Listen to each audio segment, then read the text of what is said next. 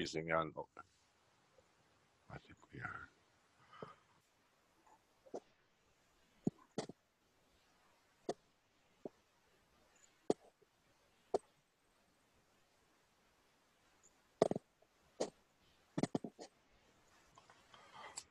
So I think Welcome to Ireb Resistance Radio, where we discuss the resistance work going on in Minnesota's 2nd Congressional District. Ireb is an indivisible group formed after the 2016 election in opposition to an executive that we feared was going to do grave damage to our country. As our fears have been proven out, so has our membership grown. We attract people from across the political spectrum, but make no mistake, we are united as progressive force in Minnesota's politics. Join us on our Facebook page. Search for The Indivisible Resistance of Eagan and Burnsville. And this is one of our initial podcasts today. We are meeting with Bill Halter from the Richard Painter campaign. And with us today, we have Sarah Chapman and Cheryl Casey, both also members of Ireb leadership. And we're going to have a bit of a chat with Bill and talk a little bit about Richard's campaign. Now, there's been, we're down to 2 days before the primary, and so there's a lot of things going on. And one of the things I wanted to talk about today, and one of the reasons for this podcast, was there's a lot of concern about Richard. Richard has come into this sphere kind of late in the game, towards the end of the convention season, and actually showed up and asked to speak at the convention. I was there, and I wanted to point out before we got started that I remember his talk at the convention. Although Tina won quite handily at the convention, Richard was well received by the activists there. And I think that had he campaigned longer, we might have had a different outcome in that event. But be that as it may, Richard now is vying for the primary to get to be on the DFL ticket as the candidate for our side come for the general election. And he's up against Tina Smith, who is the endorsed candidate on our side. And so what we see in a lot of in our spaces is there's a lot of consternation about whether or not Richard is actually telling the truth. Because when you listen to him talk, and I have, and I found him to be quite compelling with the issues, like the progressive issues that he has taken on, and he has actually, as far as I'm concerned, has been talking about this for the better part of this entire election cycle, and stood up the day after Trump was elected. But what I wanted to do today is I wanted to take a look at the things that I've been hearing from some of my friends, some of my DFL friends,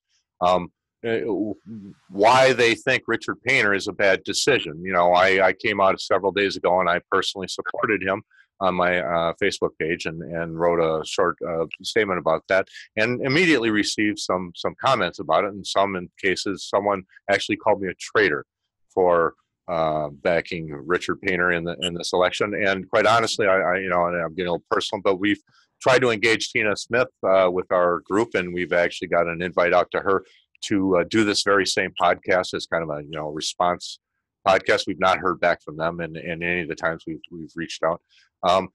So what we wanted to do today is to have, give voice to the people in Ireb who actually think Richard is a bit of a phony. Maybe he's a wolf in sheep's clothing. And so I wanted to pose some of those hard questions to Bill. And, before we get into it, Bill, maybe I'd give you a few minutes to introduce yourself and talk a little bit about Richard, and then we can get started. Sounds great. I appreciate you giving me the opportunity to be here. You and I have had conversations throughout this process, and every time you've reached out to ask a question or to ask if we're interested, and I know you tried to set up a debate and those kind of things, we've always been open to it. We'd love to get an opportunity to talk about the issues. Richard is a candidate. Not since Barack Obama have I been this excited to vote for someone. These are very unique times, and he is a unique candidate. I was attracted to his candidacy because of the honesty and integrity and the work that he had been doing when he put his name in the race. He and I had a conversation, and we share the same vision, and I was very, very happy to get an opportunity to work and to help spread his message as communications director for Richard's campaign. Knowing him firsthand, going to events, seeing him daily, hearing him talk about the issues, this guy is as genuine as they come. His friend Norman Eisen, who was Obama's chief ethics lawyer, made a tweet today saying pretty much that very same thing in regards to Richard and the type of person that he is. So I really hope that the people who are weary of Richard, who are saying that he doesn't belong or he's dishonest. I would challenge you to explain why you say he's dishonest, or to challenge you to come up with a policy position of his that you disagree with. This guy is made for this moment, and I'm very excited about his candidacy and to work for him. Well, so that actually jumps into one of my first questions. Has Richard ever actually been accused of treachery or illegal or illicit behavior of any sort at any point in his life? No, but to be honest with you, Mark, that's a good question in these days, in these times, to get that off the table with politicians. But no, he's squeaky clean. Well, I didn't know the answer to that when I asked it, but I suspected I knew. So, that's what we want to get on the table. And so let's talk about what he does for a living. So he works at the University of Minnesota as a law professor. Also, he is the vice chair of Citizens for Responsibility and Ethics in Washington. He has taken a leave from that position while running for office. He didn't think that it was appropriate for him to be a part of that. But Crew, along with Norman Eisen, again, Obama's ethics chief, they were the ones who brought up the emoluments violations with the Trump administration. They brought this up before his inauguration. They said he had to put his business into a blind trust or it was going to cause conflicts of interest that this country had never been exposed to before. All presidents have done that. Obviously not to this level that Trump would have had to do, and it would have been very complicated for him to do it, no question. But for the American people to have faith that Donald Trump is making legislation based on what's good for the country and not what's good for his bottom line, he had to divest these interests. And so when he did not, Richard and Norman Eisen with Crew, they sued the president for the emoluments violation. The judge ruled they didn't have standing, which just meant private citizens couldn't sue the president.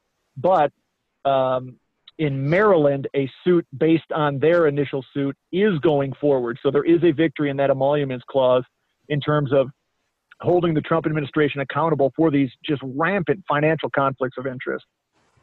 So law professor is the short answer to that. The long answer is he's got some side jobs. He's trying to get money out of politics, and he speaks often at ACLU events, at American Promise events, which is trying to overturn Citizens United. He's kind of one of the go-to guys for getting money out of politics and talking about corruption. Yeah, so that's kind of, it gets back to one of the things that there was some discussion initially that came out. So he worked for President Bush, and honestly, most of the folks in the progressive community don't like President Bush one bit. And and there were some very controversial appointments, that type of thing. Without taking a lot of time, because I think Richard's done a good job of explaining that. Could you touch on that again, for the listener? Yeah, from 2005 to 2007, he was a chief ethics lawyer. Essentially, what that is a conflicts of interest lawyer, the financial conflicts of interest lawyer. So if there was an appointment like Hank Paulson, who was, I think, Treasury Secretary, Richard had to look at his portfolio and just pretty much his candidacy in general and say, okay, here are your conflicts. So he said, you have to sell $600 million worth of Goldman Sachs stock before you can take this job and be, an advocate for the country. Boo-hoo, you had to sell $600 million worth of stock. The same thing with Supreme Court justices. They would send to him, here's who we're looking at. Make sure there's no conflicts of interest there that would pop up in a Senate confirmation hearing and, make us look bad, essentially. So he would look at these nominees, say, oh, yes, they passed the test when it comes to financial conflicts of interest. And that was his role. He had no role at all with Cheney. He worked for Bush in vetting those nominees. Okay. Yeah. So there was talk about did he have anything to do with the Supreme Court nomination? And my understanding, to give it a short answer, is that yes, the short list was given to him to take a look at to see which ones had conflicts that needed to be resolved so that they wouldn't come back and cause embarrassment after the fact. And correct. So he had no role exactly. He had no role in selecting the justices. So he wrote an article in the New York Times where he was calling for Republicans to give Merrick Garland a hearing. And in that, some people have taken his words out of context to make it look like he had a role in selecting these justices, which a chief ethics lawyer does not have a role in selecting justices. Their role is to vet them for financial conflicts of interest. But he was there, so this is kind of another interesting story. He was there during some interesting goings-on in the White House, and was privy to some information and how things went. And, you know, that's where the idea that Mayor Carlin might have been selected had we had more of a Democratic majority. Mm-hmm. Yeah. Mm-hmm. So I'm gonna jump around. I'm gonna be a little, you know, antagonistic. Well, not antagonistic, but I want to be the devil's advocate here. So Bill, you know, Absolutely. you're a great supporter of Richard. I've been talking, you and I've been talking, I don't know how many months now since I first met you. You know, Richard's been in, you know, the resistance sphere since the beginning. How did you come to meet Richard? You know, I had followed him, like I said, on Twitter. I'd followed his career on watching his appearances on you know, MSNBC and CNN, and just it was a man of integrity. And so when he decided to run, or he actually went through an exploratory phase where it wasn't just to raise gobs of money. He actually went through an exploratory phase to decide if this is what was right to do. And during that period, I reached out to him. We had a conversation, and I joined the campaign. It's been one of the greatest experiences of my life. What is your background in politics? I'm a little bit of a newbie. I mean, I've been political most of my life, but I'm a little bit newbie, you know, in direct party politics at this point. Where do you come from? Yeah, my background is in television, so I was covering political events as politicians. And to be honest with you, I was disgusted with where our politics had gotten, and maybe even where they started.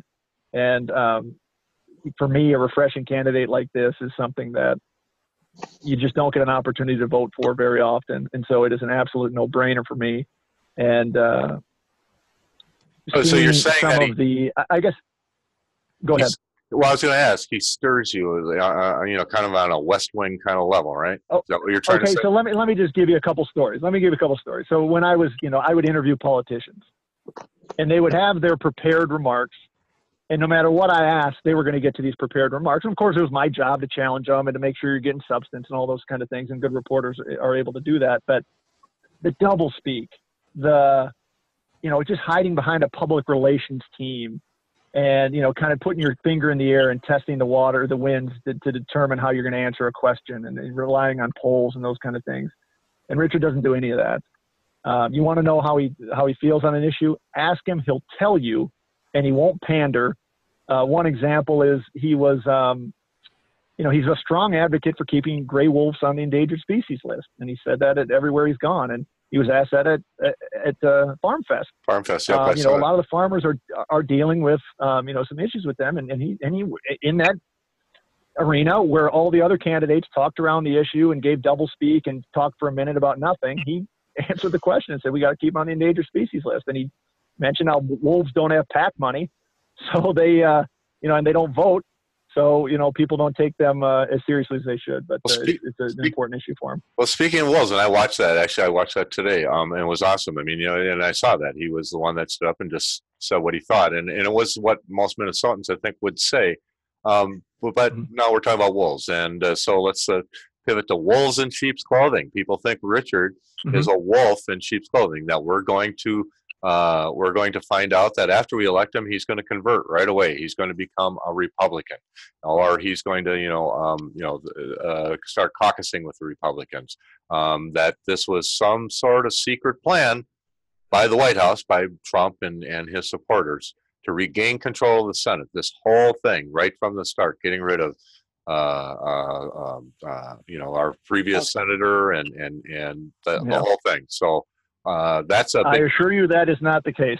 I assure you that is not the case. Of course, this is a 2-year term to finish off Al Franken's 2 years is left on his term. Richard will caucus with the Democrats. He has agreed with the Democrats on every single issue over the last few years in terms of the issues where it was a divide between Democrats and Republicans. Richard is, you know, he started the fight for legalizing gay marriage back in 2011, before most Democrats went public with their fight for it. He's been fighting to get money out of politics. He's been fighting against these Republican tax bills that give these big tax cuts to the rich. You know, he spoke out against Reagan for doing that back in the 80s. Didn't make sense fiscally. It didn't make sense because he knew it was going to lead to cuts in social services. His policies are what they are, and he's laid them out very clearly. And these are, you know, if you look back 10, 15 years ago, these are the exact same things that he believed in. The one exception is on health care. He admits that, 10, 12 years ago, he would have supported something like Obamacare, Affordable Care Act. That's probably what he would have said was the best alternative to our healthcare crisis. But over the last few years, in talking to small business owners and kind of seeing where Bernie Sanders went with the Medicare for All, he is a strong advocate for Medicare for All. He believes a single payer system is necessary for getting these prices down. And, a report came out the other day, and there's plenty of reports on both sides, but a single payer system, in the long run, likely will save us money. And certainly for the lower income people, it almost certainly will save them money, and we'll be getting the better care, and everyone will be insured and those kind of things. So that, that's one issue where he certainly has evolved over the last couple of years. Well, yeah, and I want to actually get on the single payer stump a little bit too. The thing is in America, we spend $10,000 per person per year for our health care, and we get worse results than everyone else in the world. The next most expensive place to get health care is Japan, where where they spend $6,000 per year. And there's places in the world that spend less than half and maybe even a quarter and get excellent single payer healthcare. So to say that we don't have room to save money and provide better healthcare than what we're getting right now is it's propaganda from the healthcare industry. And one of the reasons, Mark, you're absolutely right. And when how frustrated do we have to get? When do we finally start voting and saying, okay, these candidates who are in the back pocket of the medical device industry or the drug industry or whatever it may be, the healthcare industry, are not going to give us the best health care that we need. They're not going to advance single-payer health care. It's not in their interest. And so, Richard is not taking PAC money. He is not getting any donations, I can guarantee you, from, the CEO of Medtronic or these big health insurance companies. Yeah, so that's actually, and so that's why I wanted to, have this discussion because, from what I'm seeing out of Richard and the things that he's saying, this is the kind of guy that those of us that got really excited about Bernie Sanders and, progressive ideas in the 2016 cycle, Richard seems to be really resonating with us. And so, that's where the criticism is coming. Is he just being an opportunist here? Is he, conveniently changing parties just because he sees an opportunity and he's jumping into it? Or is this something that he really feels? I mean, I'm getting the sense, Bill, that, you're a true believer. I am for certain. I believe in these things. I believe in single payer. I believe in a better country for all of us. And there's so many opportunities for us to improve on what we're doing. Is Richard really that guy? That's what I want to know. Is he that guy? Yeah. Thanks for asking the question. Yeah. So I'll tell you this. Number one, if you want to know where he stands on the issues, ask him. Recently, we've put up on Facebook and Twitter all of his responses from the debate in Duluth that he had. And unfortunately, Senator Smith wasn't able to attend that, or didn't attend that, I should say. But so there's where he stands on 11 different issues. Look it up. On his website, there's a lot of stances on issues. We've been posting things on YouTube and on the websites for a long time. So we're not hiding any of his viewpoints. If you ask the people who know him best, they not only describe him as a great legal mind and, a fierce advocate and a guy with tenacity, they describe him as a very honorable and genuine man. I was able to Myron Orfield, who is a law professor at the University of Minnesota, used to be a state legislator, DFL legislator, lifelong Democrat. And then Arnie Carlson, the former governor of the state, had them in the room together. And they both said the same thing. Richard Painter is a truly unique person, a wonderful, wonderful person. This isn't the guy who would go on some covert operation for essentially, 7 or 8 years just so he could flip a seat for some reason. And I appreciate the people's concerns about that. This is a big election to get a Democrat in there. I can guarantee you the strongest voice for the DFL party in the United States Senate is Richard Painter. I'm hoping that's the case. I really am. Actually, so I have his wiki page come up, but I don't know that I want to read through that, but he does have one. So I hope folks go spend time to look up. He is a graduate of both Harvard and Yale. Is that correct? Yeah, correct. Yeah. So, I mean, he's, ethics seems to be a theme with this guy, that he seems to, be the type of person you could count on to tell the truth, that he says what he believes. He's also a man of faith. Is that I picked up on that during the farm? Yeah, and he occasionally speaks about his faith. Yeah, he Episcopal religion, which is one of the few faiths that is a pro-choice religion. And he occasionally speaks about that on the campaign trail. Okay, well, I don't want to get into. The one question I did want to pose to you. So here we are. We're in this heated primary. We've got couple of days, until everyone they can do early voting tomorrow on Monday, and then on Tuesday, we have to get it all done. And so Ken Martin said some things about Richard that are going to be difficult to live with if Richard wins the election. Do you want to make any comments about that, Bill? Well, the frustrating thing about it is they were dishonest. So the first thing that Ken Martin came out with is a Facebook post that was a side-by-side graphic of Richard and Tina Smith. Richard's side was filled with inaccuracies and outright falsehoods. So once people started pointing out those falsehoods, he took the post down on Facebook. Didn't correct it, though.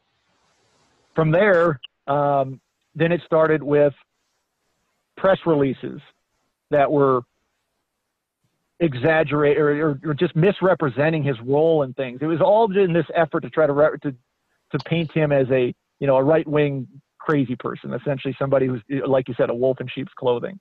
Mm-hmm. In emails to DFL voters, and then on Twitter, he's trying to make this case that Richard isn't a strong supporter of unions, which is totally false.